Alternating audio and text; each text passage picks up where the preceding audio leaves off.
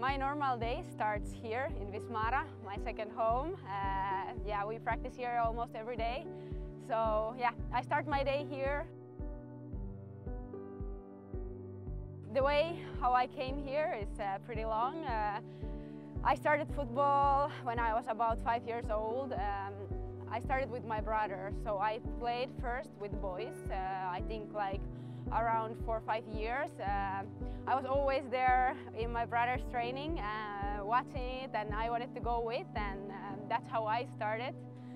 After playing with the boys, I started to play with girls in Finland. After high school, I went to play to Denmark. I played in Denmark 2.5 years. After that, I got the chance to go to play to Brescia, so I came to Italy. I played in Brescia 1 year, and then after Brescia, I started to play here. My first training when I was about 5-6 years old, I don't actually remember that, but I remember the time I was like super excited with football. I always had a ball with me, and yeah, I couldn't go anywhere with the ball. My mom always tells that I was even sleeping with the ball. So I have been always in love with this sport. Playing in Milan, it's like a dream came true. We always start the training like this. Mauricio started from the day one, and I think it brings all us together, and yeah, we have the feeling to really start the day and start to reach our goals. So I think it's a perfect way to start the training, and yeah, we do it together, smile and fire. 1, 2, 3! Milan! Senza uscita, non guardate i segnalatori, senza uscita! Dai! Buono! Ok, recupera questo esce. A te arriva la palla da casa, a lei arriva la testa. Lui ti passa a te, ti passa a me.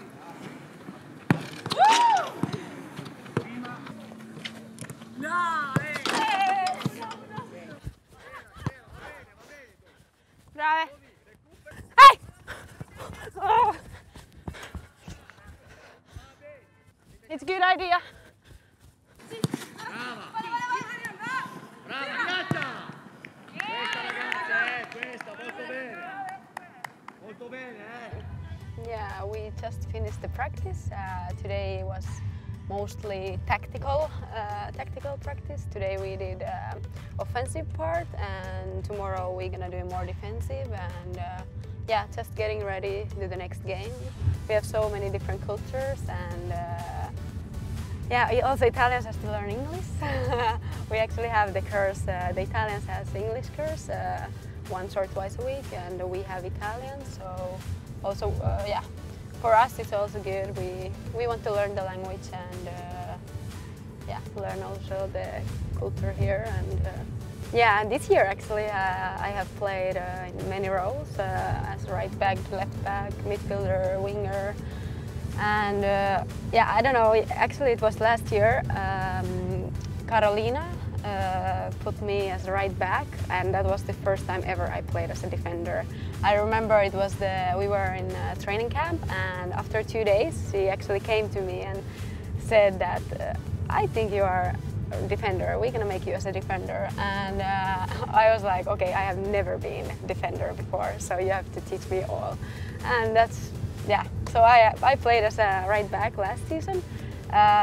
This season I have been mostly in more up midfielder, and I was used to be as a midfielder, so that's my role. But I also like a defender, and now actually in the national team also it was funny because our coach was like, no way that you are a defender, no way that you are a right back. And then she came to watch the games, and she was like, okay, yeah, actually you can be a right back, and also that's why I'm mostly playing also in the national team as right back. So my first goal with Milan, they actually say that it wasn't the goal. We played against Florencia, and it touched to some defender, but it was my first goal. Anyway, they put it as an own goal. But yeah, I remember that I just dribbled the ball, and I saw that the goalkeeper was a little out, so I tried to shoot, and it went to the goal, and we won 1-0, so that's the most important. And yeah, that was a nice moment. Usually after the practice, we have all the possibility to go to eat next to Vismara in one restaurant. And yeah, usually I do that with the teammates. It's also one way to stay together and get to know each other. But also sometimes I like to go home, make my own food, and yeah, make something more typical Finnish. And yeah, this is very traditional from Finland. It's Karjalan piirakka. It's like Karjalan pie. This is egg butter, and you put it on top of this. And then yeah, after you eat it with hands, so that's okay. Buon appetito, hyvää ruokahalua. Try it. Perfect. Usually, actually, whenever I go to my grandmother's house, she has always this, and you can eat it as a breakfast. Usually, we have it if we make brunch. If we go to eat brunch, every brunch places has it. You can eat it as a snack, and yeah, evening snack or whatever. But I think almost every Finnish house has this at their place. And eating culture is different. We eat dinner way earlier than Italians. Usually Italians goes to, I don't know, 8, 9, 10. Sometimes we have started the dinner at 11. Yeah, so yeah, we in Finland usually eat at 5 o'clock, 6 o'clock. Every time I tell our Christmas dinner, we start at 4 o'clock, and all the Italians are like, wow, how is it possible?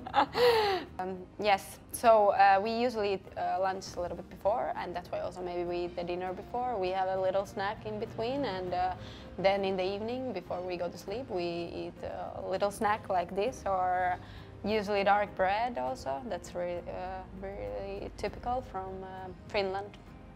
Helsinki, of course, because I'm from there. And no, but Helsinki is nice in the summer mostly. Then, of course, Lapland. It's a beautiful place, so I would for sure say to everyone to go there. That's it.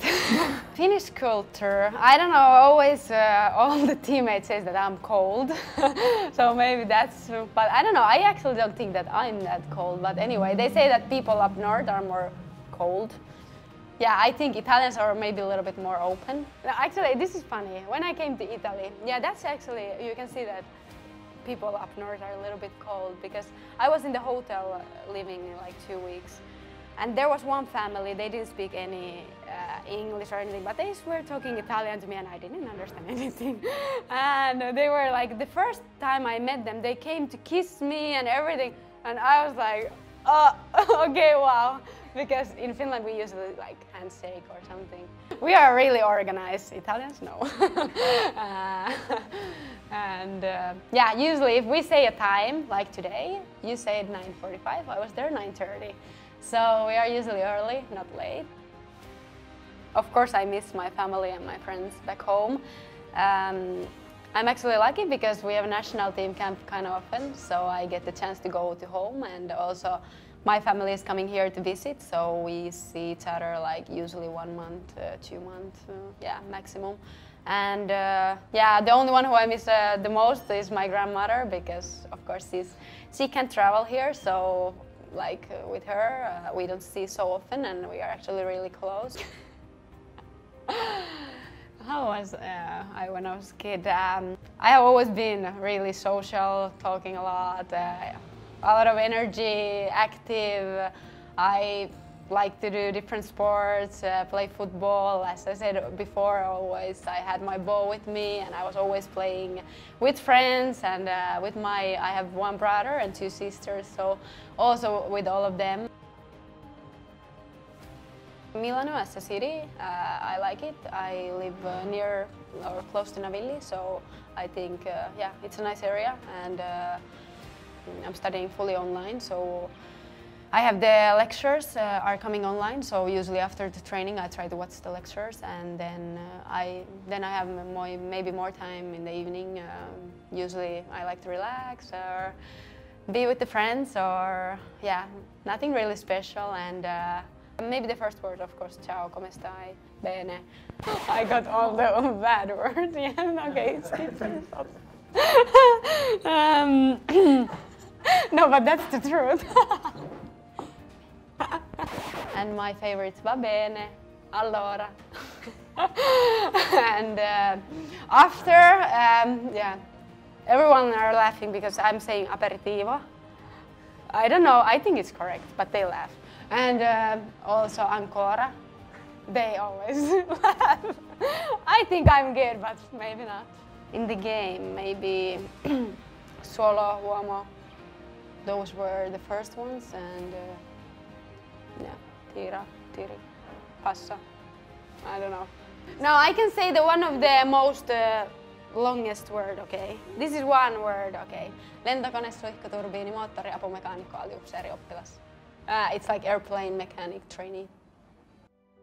Yeah, in the afternoon, after lunch, I actually start to study. I study online. It's sport management and business, like specialization with sport management. And yeah, I choose to start to study that because, of course, sport is my passion, and I think I want to work something with sport after my career. I actually don't know exactly what I want to do, but I think something with sport. I would like to help some young athletes, like mostly maybe girls and women, to achieve something big like I have achieved, and maybe even bigger. And I decided to choose this one because, yes, it's with sport, and also because I can do everything online, so it's perfect. Like yesterday, I did my exam in Vismara at 8 o'clock, and it was finished at 10:10, and we had a video meeting 10:15, so I could make it.